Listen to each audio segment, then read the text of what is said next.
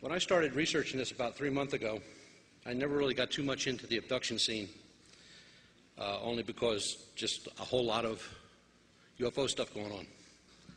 Spending most of my career in law enforcement, I can tell you that through the National Crime Reporting System, which is done by the FBI, every month, every crime that's committed, whether it's stealing somebody's bicycle or committing a murder, is reported by every police department, state, local, federal, in this country.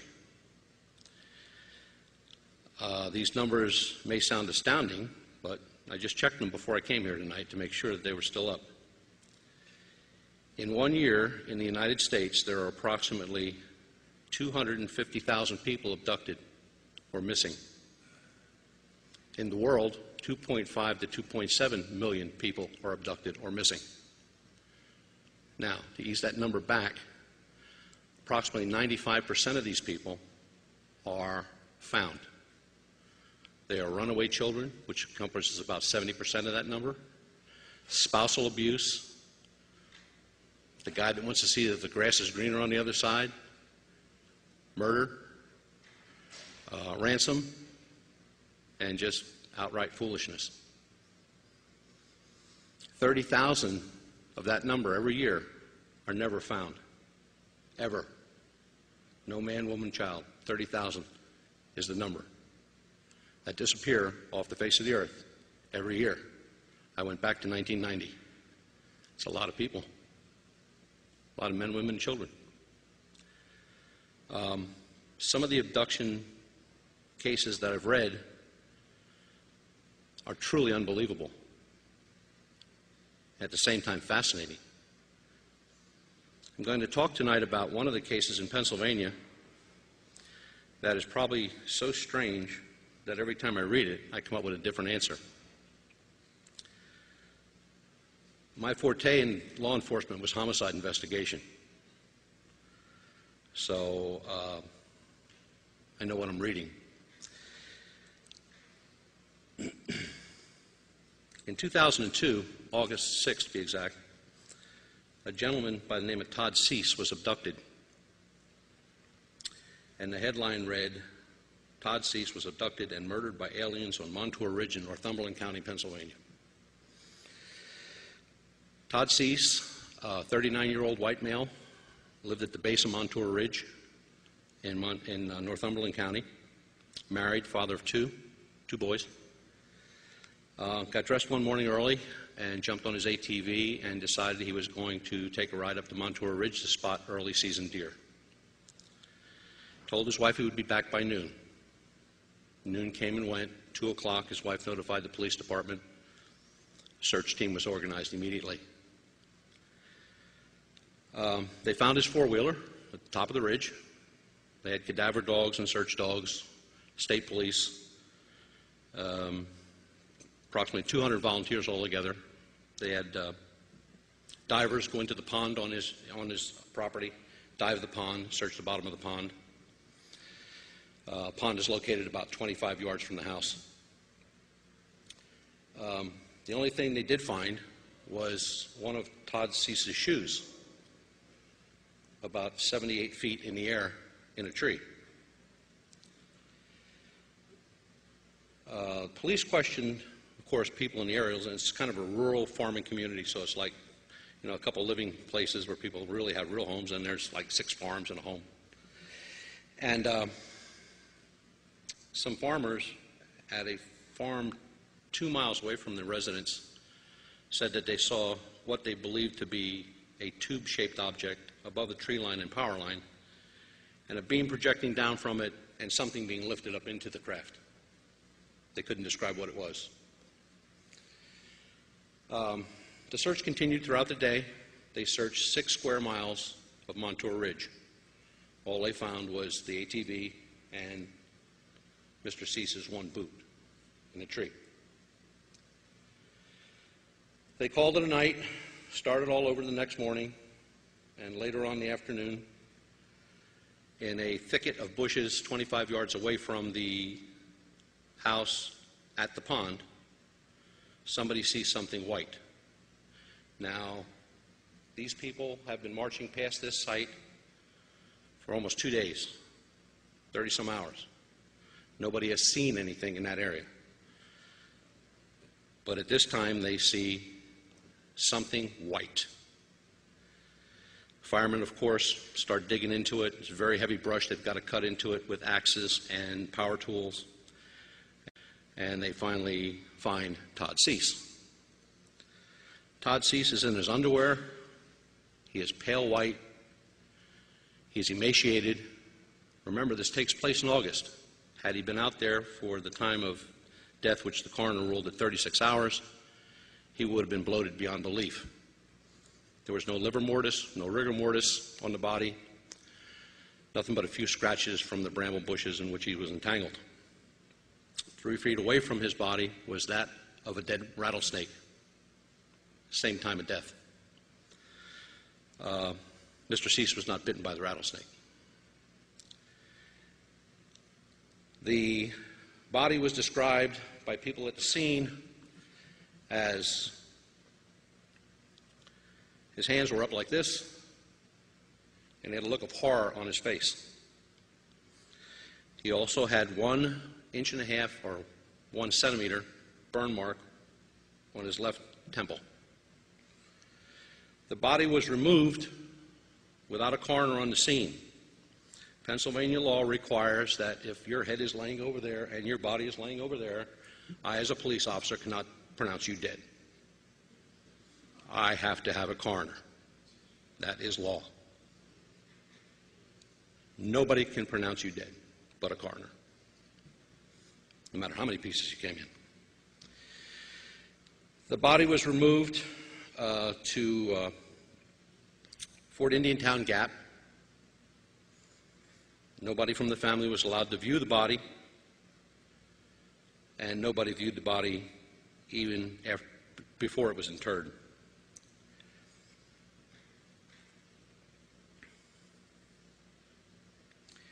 Point Township has about a 6-man police department. Their statement after all this took place was that Todd Cease's information on how he died would be forthcoming in about 6 to 8 weeks, and that's when the people could have the body back, the family. Toxicology had to take place. They wanted to know what was in the blood, what happened. Was there any foul play, which they kind of ruled out.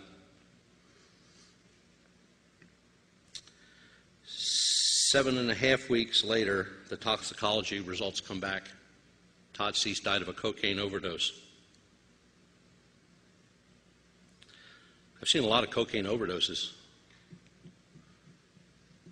Never seen one where the guy threw his shoe up in a tree and there were no footprints around his vehicle, like when he got off his vehicle to wherever he went. There was always a coroner on the scene. So with all that in mind, we tried a Freedom of Information Act report request from the police department. We were told it's still an open case. My question to the sergeant that day was, if it's still an open case, why did you say that he died of a cocaine overdose? Isn't that the cause of death? Yes, he replied. I said, if that's the cause of death, then the case is closed. No, it's not. And then he threatened to have me arrested for harassment. Good luck. The Todd Cease case with Pennsylvania MUFON is an open case. Myself and another investigator from another group are looking into the case as best we can, and we try to keep up with the police as best we can. Do I think he died of a cocaine overdose? Nah, not even close. Cocaine overdose doesn't leave a burn mark on your temple. Cocaine overdose does not make you disappear for 36 to 40 hours. And I find it very hard to believe that 200 searchers with dogs and cadaver dogs walked past this body for 2 days and didn't see it. So, is this one of our abductees? Now the dark side. These early 90s, the mutilations were all the same. The eyes are removed, parts of the jaws are removed, inner ears are removed, tongue, inner throat removed, anal area cored out, sexual organs removed, and some intestinal and respiratory organs also removed. In 1956, we got the first report of a human victim, the same type of mutilation. It was Master Sergeant Lovett, United States Air Force, stationed at Holloman Air Force Base in New Mexico. And he, along with his colonel, went downrange to pick up some missile parts from a shot that they had that morning.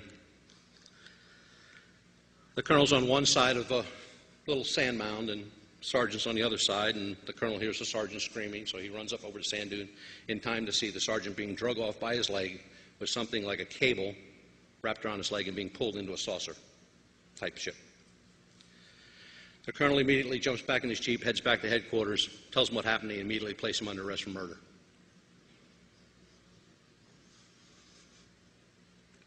Three days later, Lovett's body shows up 415 feet from the exact spot where he was taken, from the exact drag marks. The body is identical to the mutilation of a cow.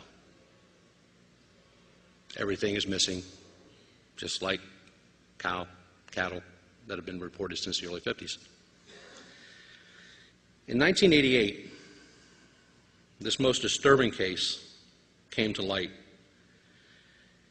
Had taken place in Brazil at the Guaraparanga Dam, which is a dam that supplies water. It's a man-made dam, supplies water right outside of Sao Paulo.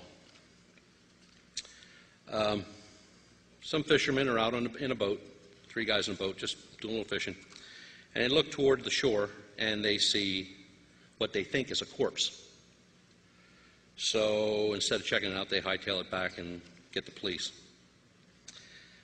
Police show up, they take one look, they call forensics, and the forensic team arrives.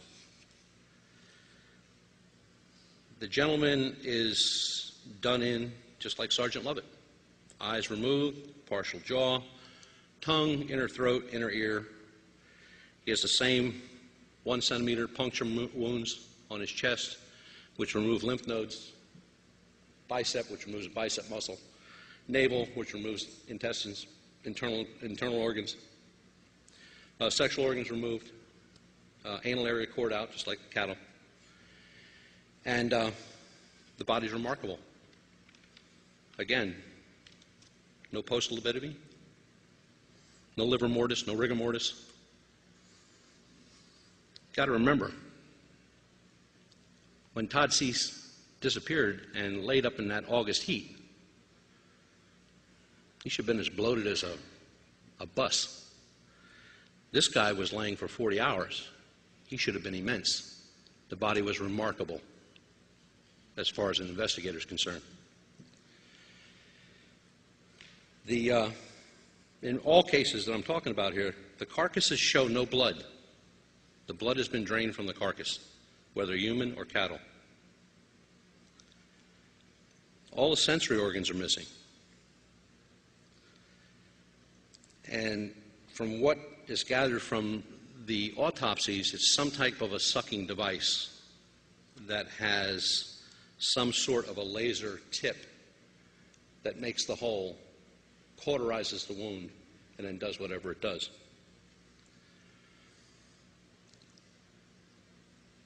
I was fortunate enough to get the autopsy report from this case. I also have the pictures of the body. People often ask, why don't I put it up there? Yeah, you don't want to see these unless you've got a real strong stomach.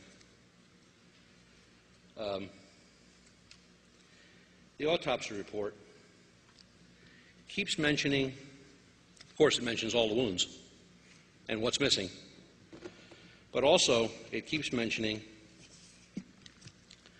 2 words: vital reaction. Anybody here know what vital reaction is? If I stab a dead person, all I'm going to get is a wound, an open wound. Nothing else. No black and blue, no tearing, no bleeding, nothing. Just an open cut. If I stab a live person, there's a movement. There's a vital reaction. Now I've got bruising, I've got tearing, inside, outside. In 17 sentences in this autopsy report, it mentions the victim has suffered from vital reaction. This guy was alive.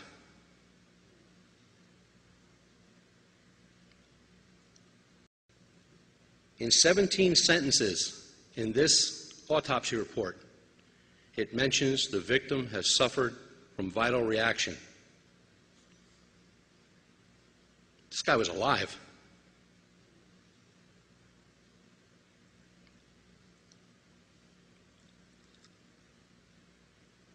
The disturbing thought of being butchered alive is very hard to comprehend. The true test of the vital reaction is to remove the skull cap during an autopsy. When the skull cap is removed and the brain is exposed, a vital reaction to a forensic scientist or a doctor, you would see a hematoma on a blood vessel. Not big, just a burst. Okay? That's the body's reaction to pain. So if you roll somebody over and you whack them on the back of the head and they go unconscious, probably not. They're just going to have a hematoma and they're going to have a headache. If you roll somebody over with a steamroller very slowly, inch at a time, foot at a time, the brain just goes haywire. The brain can't handle that kind of pain and the person passes out, which is a good thing. This guy's skull his brain was covered with them. From front to back, all lobe areas were covered with hematomas. This gentleman was alive when this took place. Then I came upon a case which was a horse that was found in Colorado. When eyes are removed, you have a viscous type of fluid that flows. Not blood, it's just fluid behind the eyes. The investigator's standing there and he's looking at this horse's face and he's just staring and staring and staring, and he finally comes to the conclusion that, wait a minute, if the eyes were removed and the horse was on his side, the visceral fluid would have went this way. But instead, the visceral fluid went right down his snout, over his lip to his missing jaw. That horse was alive. He was standing up.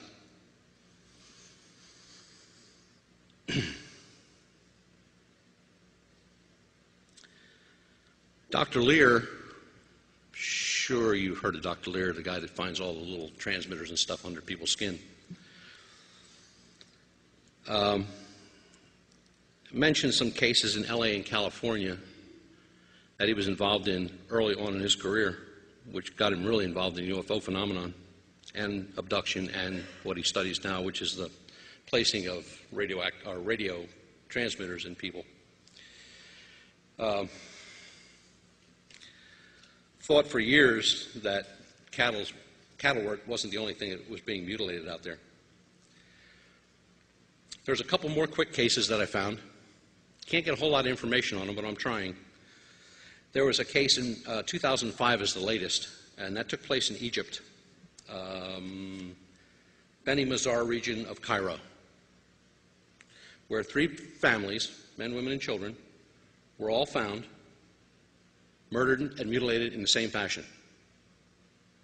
Youngest being 3 years old, oldest being 47 years old.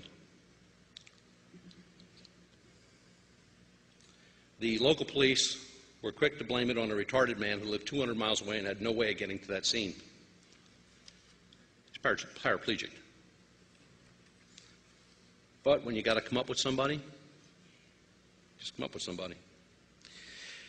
Then there's 2 cases that come out of the Vietnam era, and there was enough horror to come out of the Vietnam era to last a lifetime.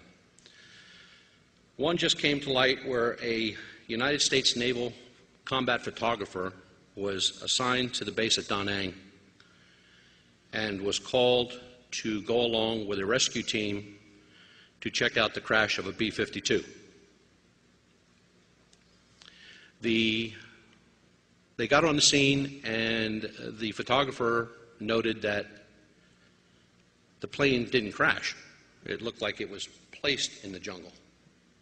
There was no damage to the wings. Nothing was tore off. It wasn't all banged up. No fire. Just looked like it was just set down in the bush.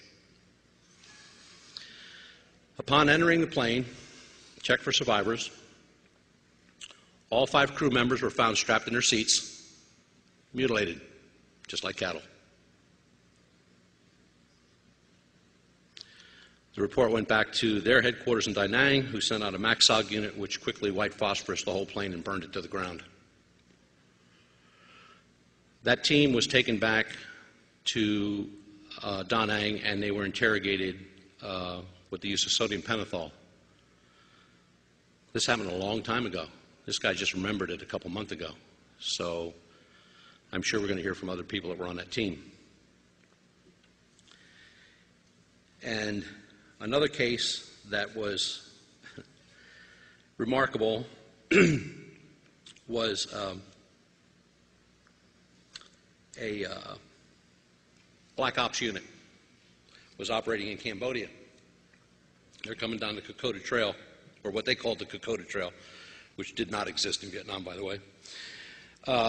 And they came upon 8 aliens, who they described as small gray creatures, loading body parts from a firefight into small containers. The second firefight broke out. We won. They lost. The bodies of the aliens and the body parts from the firefight were all recovered, and that's the last we ever heard of it, and that's the last anybody will ever hear of it. The government took over. Does the government believe in abduction? Absolutely not. People who have been abducted are just losing their mind. I've read some pretty credible cases, and I've talked to some pretty credible people. Am I a believer? Absolutely.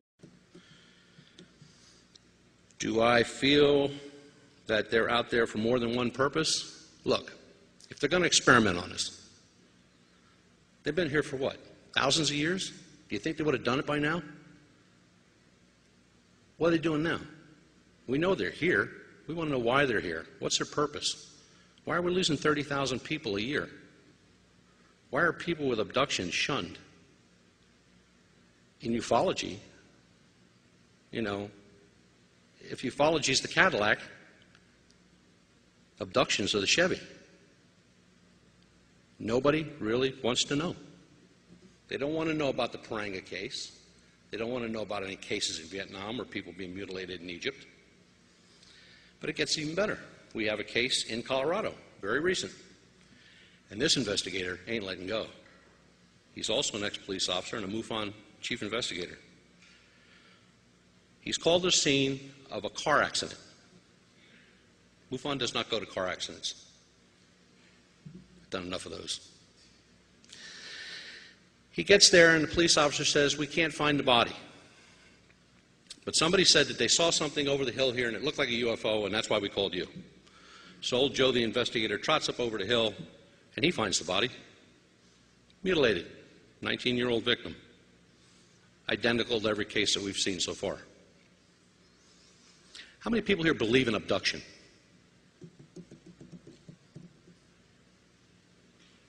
It's true. It does. It happens. It has happened. The Totsis case, we're not going to let go of it.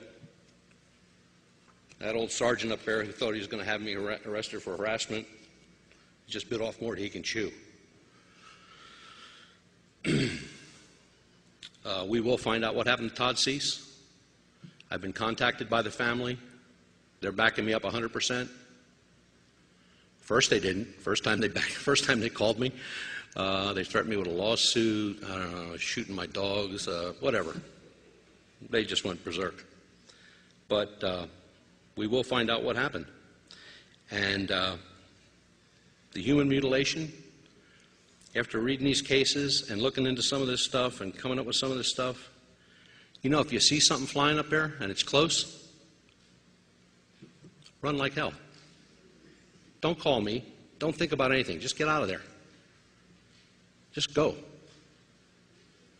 Because I have no idea what they want. can't be experimenting. I mean, we're not that sophisticated that it takes 2,000 years to investigate one of us or experiment on us.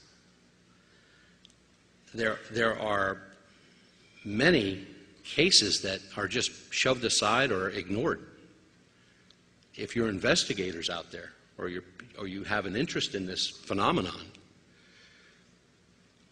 and I got this from Peter Robbins, and I found it to be a very, very true statement.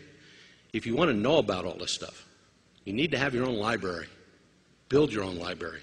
Get the books on abduction. There's tons of them out there, written by really great investigators. John Mack, Jacobs. I mean, there's a ton of them. They'll give you all the information you need, which will take you to this, the internet, which is loaded with information. You just got to know where to find it. So you've got to think outside the box. Don't think abduction like the light comes through the window and the body gets off the bed and out the window it goes and it comes back 3 hours later. There are many types of abductions. The ones that concern me the most are the 30,000 abductions. Those are the ones I'm concerned about. I can't imagine 30,000 people a year just vanishing. And when I say vanishing, I mean no trace at all. No bodies, no whereabouts, no contacts, nothing. They're gone, like they never existed. And the part that bothers me the most about that is the children. They don't really have a whole voice or a lot to say about anything anymore.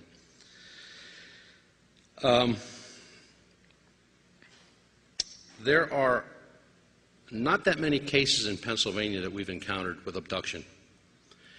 And I think the reason of that being most people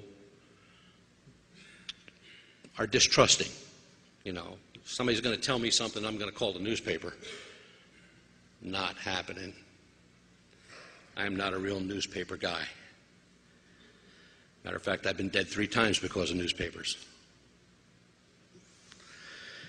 They don't get anything right. I would never turn over anything to a newspaper.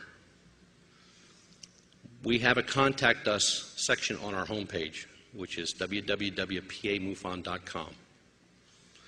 Last page says Contact Us. You put something in there that you need me to look at, or you want me to look at, or you want to tell me about, that comes direct to me. It goes to nobody else. My number, my website, and my personal email address is right there. You can get me in a matter of minutes, and you'll get a call back very shortly. The abduction phenomenon is getting stronger, larger, all the time. There seems to be no let-up. Worldwide, like I said, 2.5 million people a year. What about all the countries that don't report those statistics, like Zambia, Angola, all those third world countries that they don't report anything? So how many more people do we add? I did a statistical check to see on the percentage of change year to year since 1990. High points of abduction were 91, 95, 2001. On average, you get a 1 to 2% increase every year or decrease, one way or the other.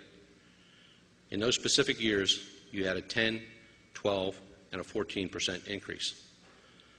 So now what we need to do is we need to go back and look at the UFO sightings in those areas for those years and see if they increased. It's the only way we can put this together. But like I said, you see one, run.